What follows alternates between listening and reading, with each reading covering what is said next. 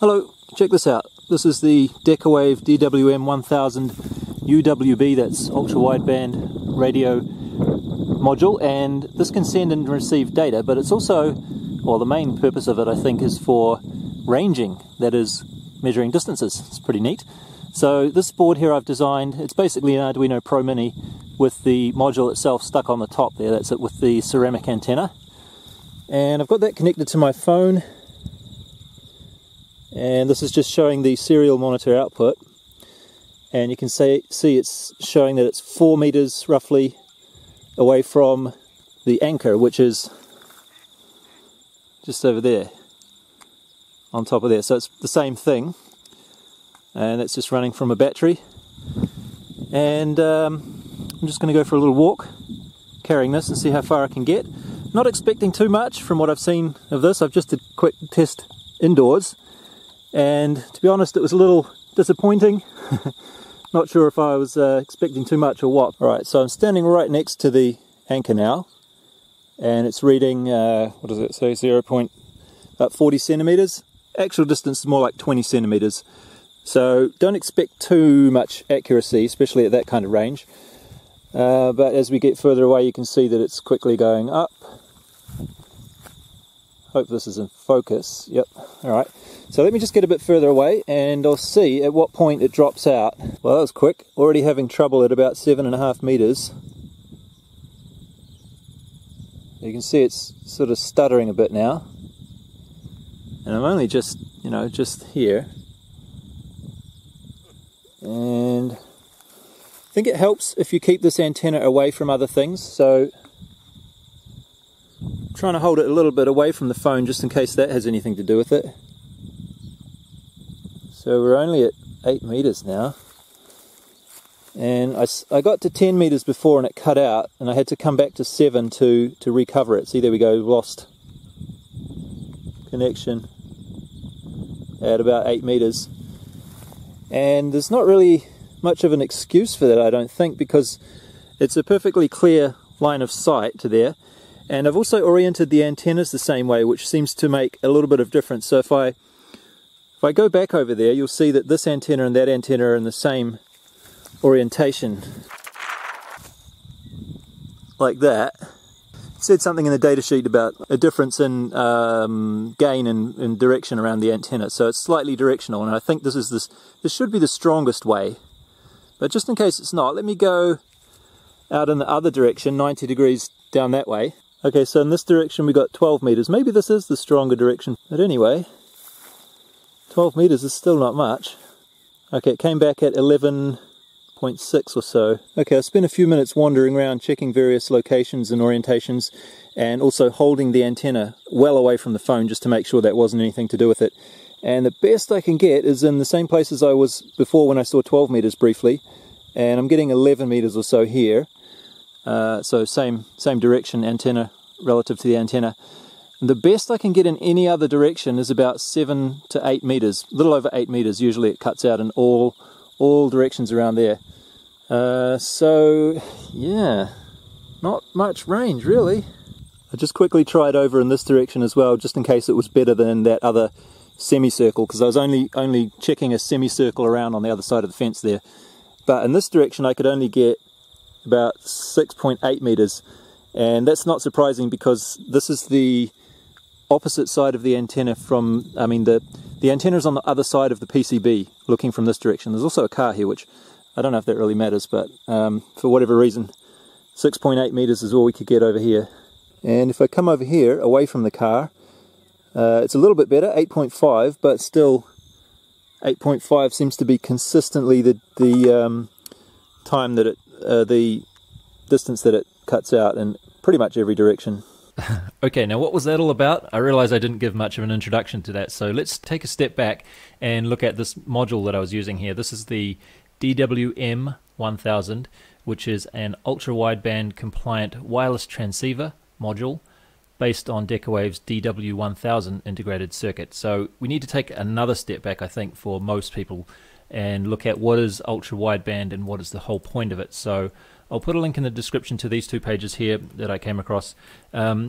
For a change, the Wikipedia page wasn't much use, to me at least. It used a lot of big words that I didn't really understand, but this page has some pictures. So there's a graph here, and we can see that for most forms of radio communication that we're familiar with, they're in a fairly narrow bandwidth. For example, GPS is like 1.5 to 1.6 gigahertz.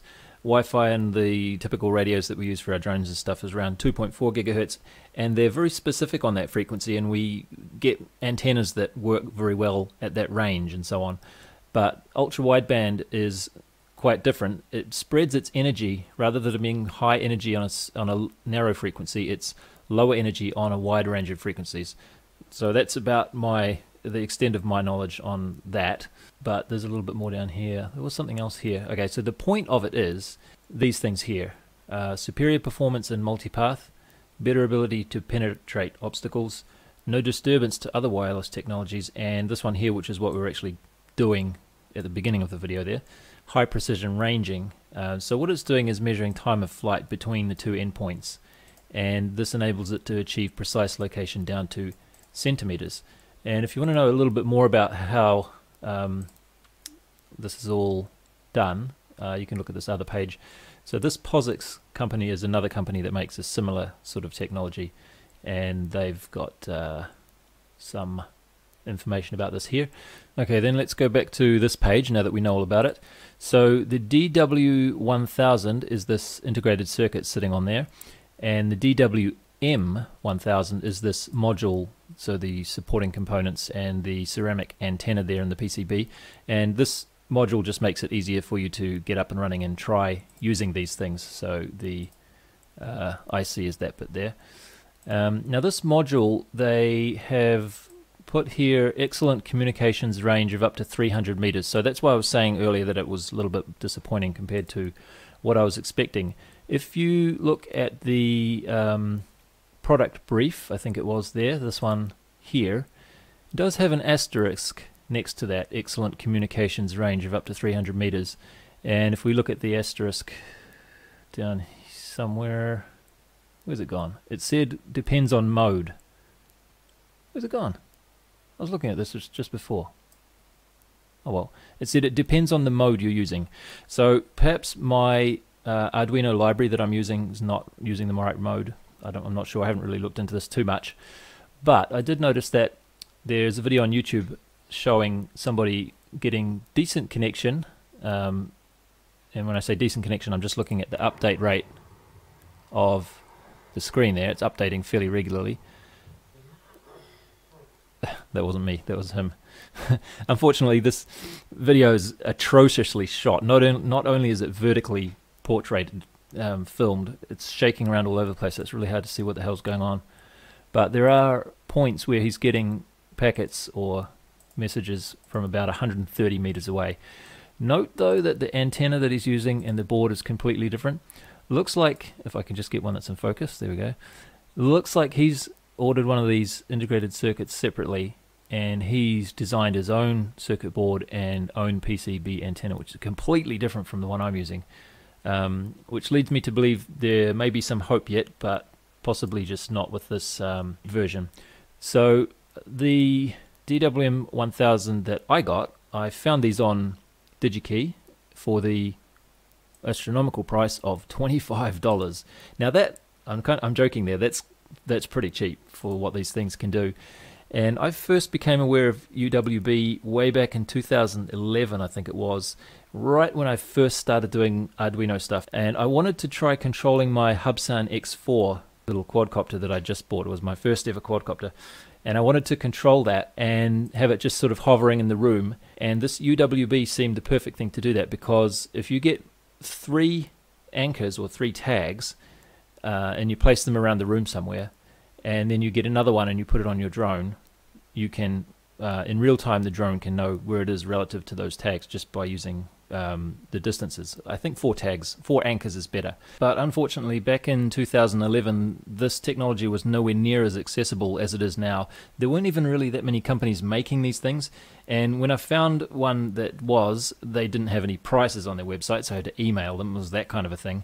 And they quoted me $10,000 US dollars for a development kit that had 4 tags in it. So that project was obviously never going to happen, and that's why I was saying that the $25 price we saw was actually very good. But anyway, here's an example of somebody actually doing that outdoors. So this quadcopter is hovering in place there, not using any GPS. So that's why these UWB systems are often used as indoor positioning, because GPS not working inside, but this stuff does work perfectly well inside and also through walls fairly well. So I'll put links to these videos in the description. This one's filmed in portrait as well. What's wrong with these people? But anyway, how many tags does he have? I forget. Well, he's got a few tags. I think four is ideal, but 3 you might be able to get away with it possibly, if you know that the 3 tags are flat and level. But anyway, the reason I got interested in this again last year, it's about 6 months ago that I got this stuff and designed the circuit that we just saw at the beginning, was because I thought I might try this with ArduPilot as a companion computer. So you could do basically what he's doing there, but instead of just having it hovering, you could have it function as sort of like a vertiport. I hear there's one in South Africa, a vertiport. But basically the drone could be given a rough GPS location to go to, and when it gets to within, say, 100 meters or so of the location, then it would use these UWB things to know exactly where to land.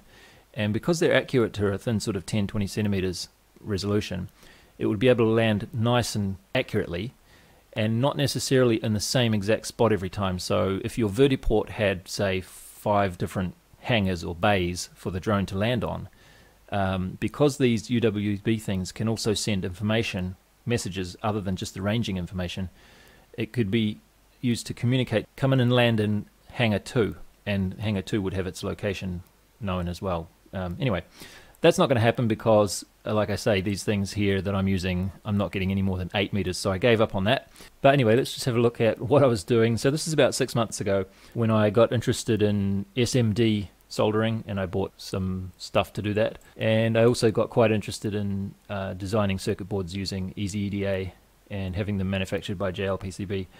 So this is my first foray into making a standalone Arduino, basically. So I'm not using a pre-made Arduino Pro Mini and soldering onto that. I'm designing my own circuit board which has the ATmega 328P on it like that. Actually, this wasn't the first time I did this. I did this once before for the balloon board, but I'll make another video about that sometime.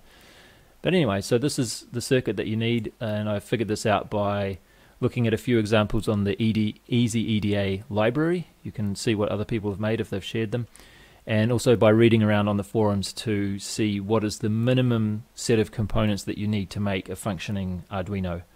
So you need things like a crystal there, and if you want to have a reset that's resettable by the FTDI connector, you'll need something like this capacitor here that goes through to the reset with a pull up to the VCC voltage. And there's not that much to it actually. That's basically the whole circuit there. Oh, what's this? Oh, and some LEDs, optional LEDs that you can use. So this was actually quite easy because, as it happens, there was one of these DWM1000 components, or modules as they call them, in EasyEDA. So all I had to do was select that and slap it in there, and then draw which connections I wanted to go to where. And there is also, of course, an ATmega 328 ready to go. And when it came time to lay out the circuit board, I found that there was also a component ready to go, this one here. So this was already made exactly for this module there. So somebody's obviously been playing around with these already. Let me just put that back. Ooh, what happened there? Okay.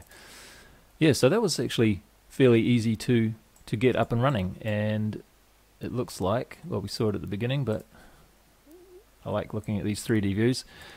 This EasyEDA thing is so awesome. I've done a lot more work with this too, which we'll see in some upcoming videos pretty soon. And I've also tried the JLC SMT assembly service.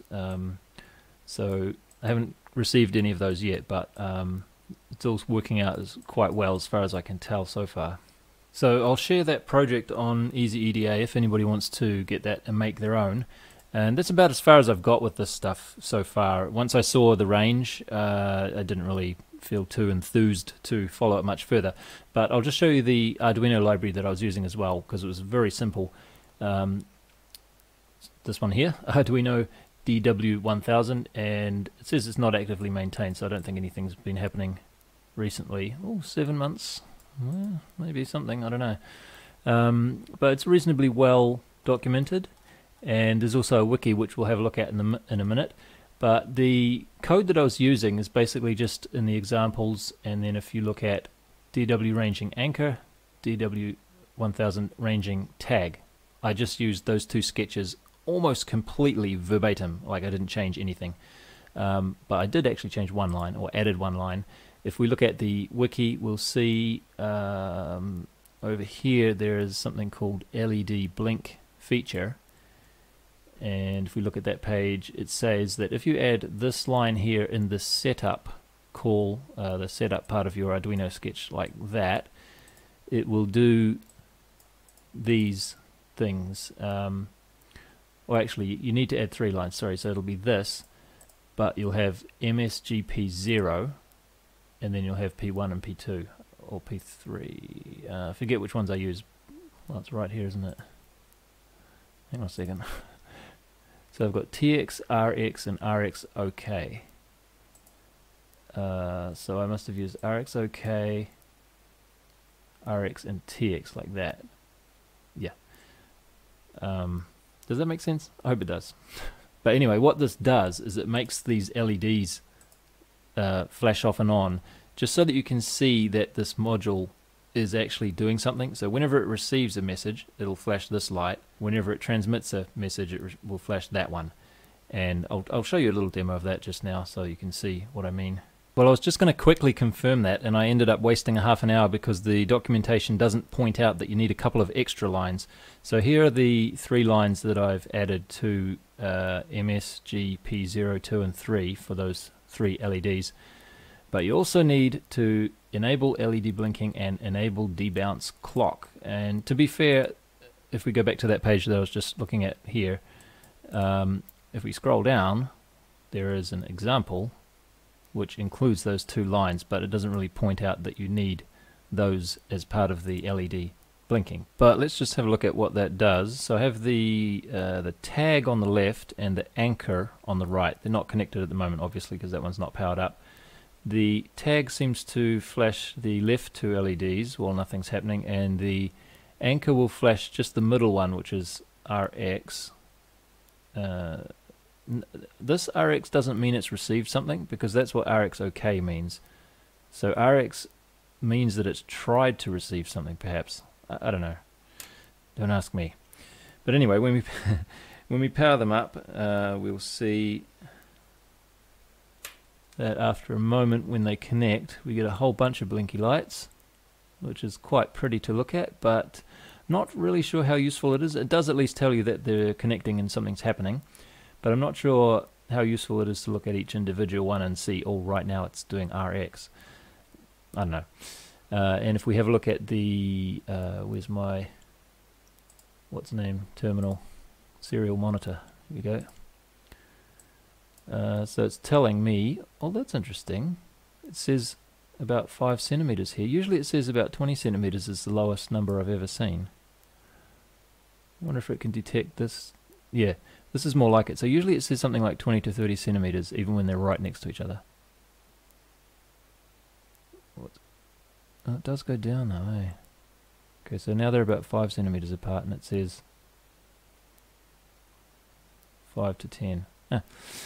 Anyway, that's going to do it for this video. I know it wasn't very useful, and I'm going to have to figure out what that other guy was doing differently to me.